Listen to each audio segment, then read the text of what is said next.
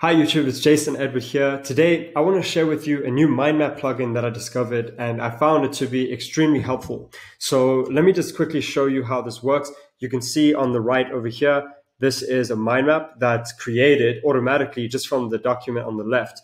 And it's a really cool plugin because it basically just lists out your most important bullets that are within each of your notes. Like I can show you another example over here.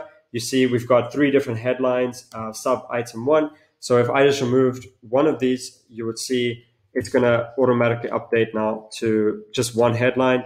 And then, yeah, just by adding this, it automatically creates it just using the headline and bullet points. So even if I did stuff around it, like let's say, for example, just said this is a test, it's not actually going to show that part. It'll only show the part with the bullet points.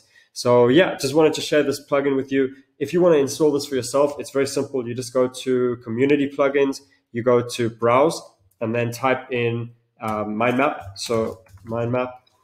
And then, so this is basically the plugin. Make sure that it's enabled. And then what I do from here is I basically I'll close it. And when I want to use that, I open up the command tab. I type in mind map and then hit enter, and there you go. So yeah, it's a really nice small plugin, and it can be helpful, especially when you're studying in a file with a lot of different bullets and things that you want to keep track of.